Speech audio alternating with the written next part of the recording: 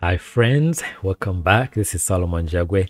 I am back with another quick insight and some thoughts about Faceware Studio. So if you're new to my channel, I welcome you and I kindly ask that you subscribe and hit that notification bell so you're alerted when I post a new video. And to everyone who has subscribed so far, I am so grateful for your support.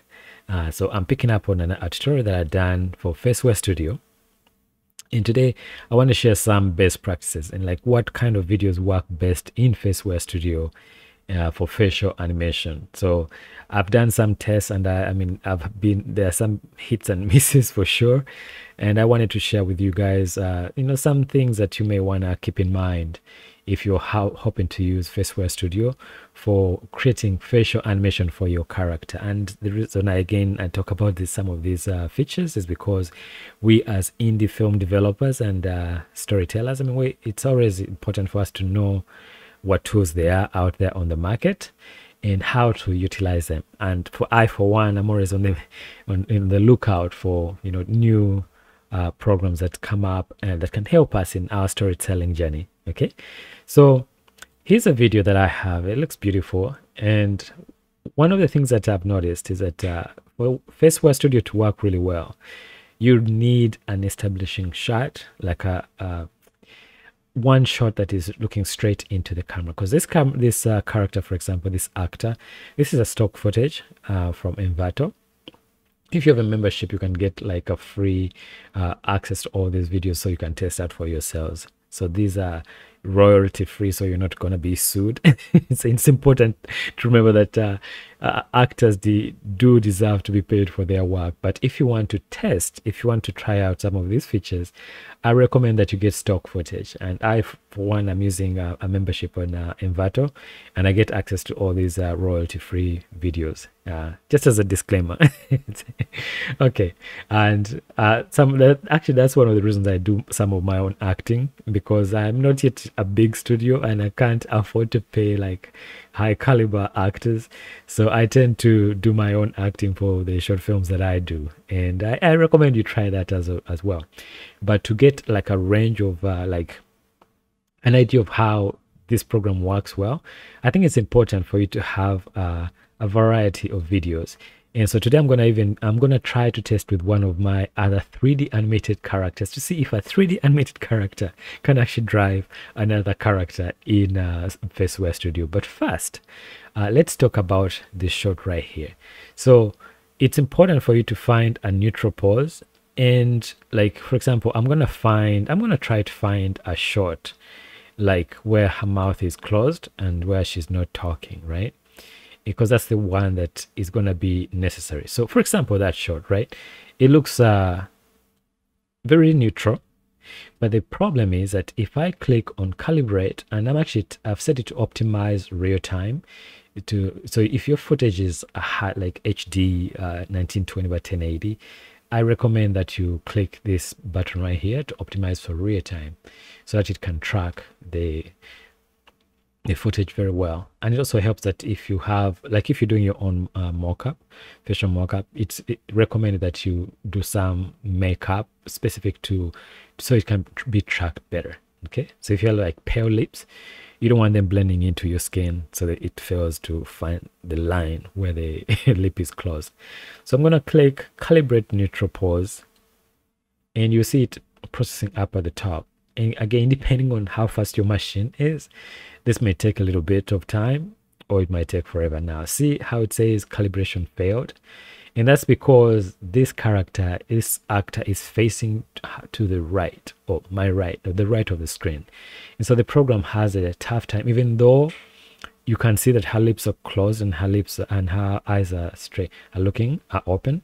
It seems to need a pose that is facing the camera.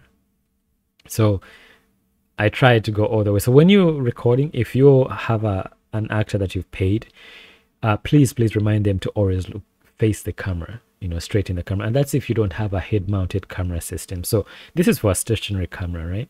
So down here, if you have like a professional head cam, for sure that character is always going to be looking forward and looking straight forward. Now, when they're looking forward, there's also something else that you have to keep in mind. So I'm going to pick up another video and I'm going to try to use my own 3D character that I did. And so he's looking forward, you know, following up on the idea of the character always has to look forward. But if the face is not lit very well, so if this is a neutral pose, you know, so if I click calibrate on the pose, it will go through and process, and then it fails. And that's because this eye is in the shadow and the eyebrows are so down. So the program is failing to to locate where those major facial features are. And so even if I were to go like right here and I calibrate, and it still fails. So these are this is one of the reasons why I'm doing this best practices, is that there has to be like a really convincing neutral pose. So even if the character is facing forward, like if you have a head mounted camera that you use to record the footage, it's important for them to be well lit. Okay, so let's bring up another video, and let's try one that's actually well lit, and let's pick this actor.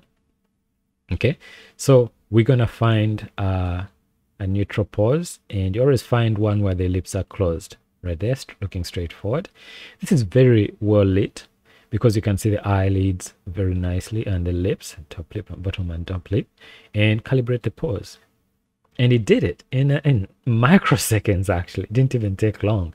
And so here, using the my right mouse button, I'm able to click and pan around, and the middle mouse button, you're able to zoom in and zoom out, and with the left mouse button, I'm able to rotate. Okay, so you can position this so that you can see the this character better. So right now, if we play back, so it is tracking nicely, and even sometimes when because our faces are not really symmetrical, you see that one eye will close more than the other, and that's what you want. You want the program to be able to capture. But look how nicely captured and tracked this is, you know, even when he does the lips. Did you see that? Did you notice that?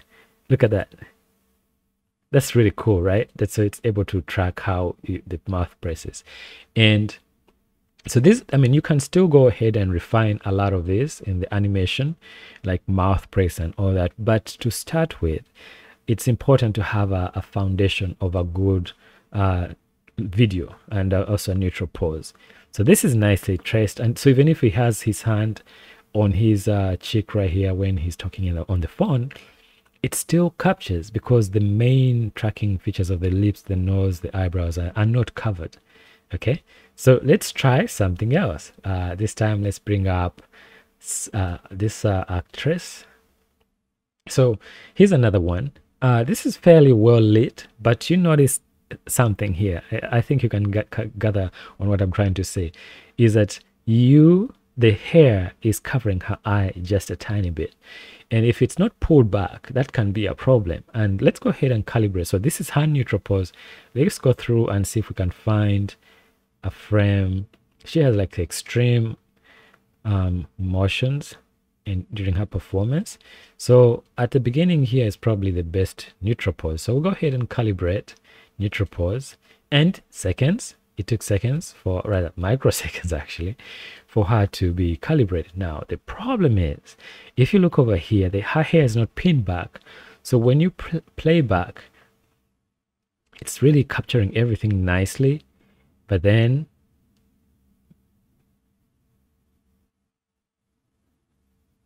you notice so it's tracking. See how the eyebrow is kind of pressed a little bit in here because this one is full. So that can be a challenge, is that it does a beautiful job of tracking the lips and the nose and the mouth and the eyes and the eyebrows, but this eyebrow here is you can see how it shortens it. So it's important to tell your actress, a female actor, to pull back her hair, and when they're doing the tracking, or rather the performance. But this is the power of Faceware Studio. And like, it really does a good job if you find a really good neutral pose, because it needs that to be able to track and also to be able to analyze the rest of the frames and how well to animate all of them. And you can see that. That's really cool. Yeah. All right. So let's do another video. This time, let's try this one. Similar, kind of short, but with that, this time her hair is overshadowing a lot of it. So we're going to try her face. We're going to find a neutral pose, and this one has a similar pose with the other gentleman, the other actor that had a phone in his hand. She has a phone in her hand as well. So let's try to calibrate, find a pose where the mouth, okay, that's the mouth is closed, calibrate, and it did it. So it captured the pose nicely, and then we play back. So it tracks the eyes, the emotion, then something happens. That is a problem right there, because now it's struggling to find the eye, and you can actually see the result here. So this is a good case study where when the eye is occluded, it doesn't work very well. So it finds, and even here you can see it's moving here. So it's trying, and it did like half the face because here the phone is covering it. So those are things to think about when you're directing your talent, the actor, that please try to pull back the hair, try not to cover your lips, because those are going to be, so at some point even it just gives up when it doesn't find the landmarks that are supposed to be tracked. So here it does a good job, but then the problems occur because the phone, and it's very, it's tempting for the character to try to put the phone, that's the natural way we talk when we're talking on the phone. It can be a problem. So hair is an issue. You definitely have to pull back the hair, and also occlusion of the mouth and the eyes is a problem if your voice actor is doing that. So, and then I think last but not least, glasses. Okay, so let's try to find this character here, and we're gonna find, let's put back a guy in his place here. And we're going to do, this is a neutral pose. That's perfect. And this is a doctor, it's very professional. It's going to give you some advice. I hope it's not COVID. It's not even a laughing matter for what is happening with this pandemic, man. But hopefully it's going to give you news that you're not positive. Okay, and you're not going to die. That's what we want, all of us to be alive, to pursue our dreams. So he's a doctor. He's going to give us some good news. And we're going to click calibrate. And right away, we get a nice neutral pose, and the eyes are being tracked behind glasses, and that's, I think, because there's no glare, it does a very good job. But now the challenge is that the eyebrows are right under the rim of the glasses, and that can be a problem. So let me play back. So because the rims of the glasses are in the way, it kind of tries to find it, but then at some point, because they're curved and they almost match the shape of the eyebrows, that's what it tracks. That it tracks the rims of the glasses, and so you're missing out on some of the expressions, but still doing a good job. And so the glasses, because there's no glare, you don't get that problem, because it's kind of a straight on shot. It does a very good job of that. Okay, so let me try a character of mine that I did, and this is I think the last test I'm gonna do. Glasses, okay, with some reflection, and also, so this is the chance for us to see if another 3D character can drive another 3D character in Faceware Studio. I left this for last because it's kind of fun, but also to the thought of, to the idea of glasses being a problem, let's try to find let's see. And this is where I acted out this part. Actually, this is me playing this role. This character was inspired by Pastor Jerome from Far Cry 5. There was a really cool trailer that was done by the Blur Studio team, and so that's what inspired me to create this. Like, I've been to the edge and back. I've been asked many times. Anyway, so let's find a neutral pose. Let's try it like right there. Let's see if we can calibrate that. So that was instantaneous. So it's trying, and let me see if I can actually increase this. So it's trying to track the eyebrows, which it does a good job. But let's play back and see what it did. So there it goes. So first, good news, another 3D character can drive another 3D character. So I mean, how would you even apply that? So for example, if your talent just never came back, right? But you have you lost the footage, the original footage. This is how you'd I guess use the character that you captured, if it's really done well, to drive future, I guess, edits, and for you to be able to refine them. Okay, so no, I don't think it's going to track that one, but it's a good reminder for you to subscribe and hit that notification bell. And so you're alerted when I posted new videos. So again, guys, I hope this was helpful, and I thank you so much for your support. But as always, I'm always gonna find ways. So here's a chance. See his eyes. So this is where the glasses kind of fail sometimes, you know, because this shot, it failed to track it properly. And so you would need to find a really good like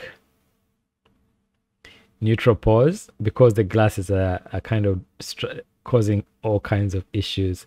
And sometimes you see how it's struggling right there, like and the eyes, it's not even like, even if I try to recalibrate right now, it tries to fix that part, but then in other places you're gonna have problems still, you know. So that's why it's important that if you do like if you're working with a talent, a voice actor, please pay attention to how you're shooting your videos and how you're recording, whether it's a head cam or head mounted camera system.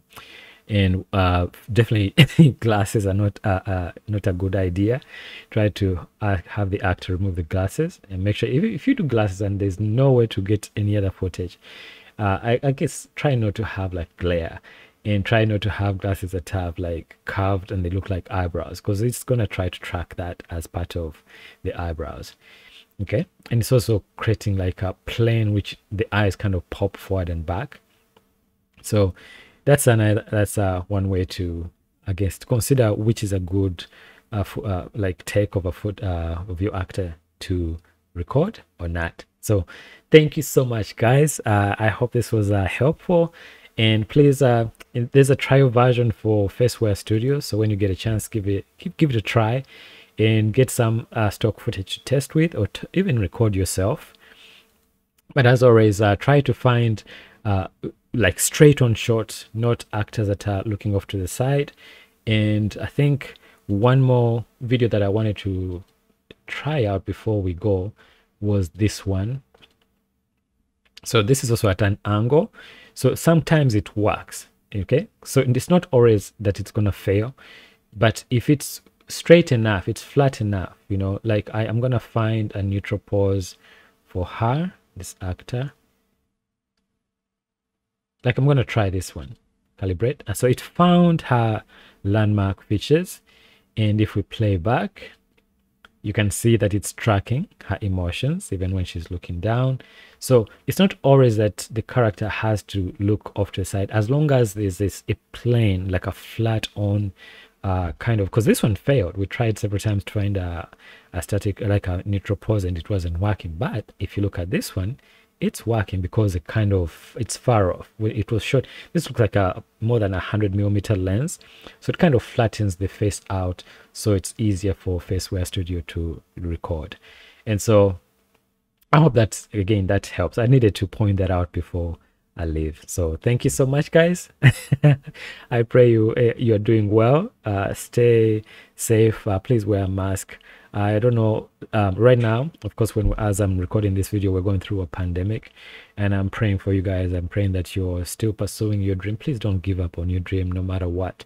And as always, I encourage you to take time to put something towards pursuing your dream, to bring it to action.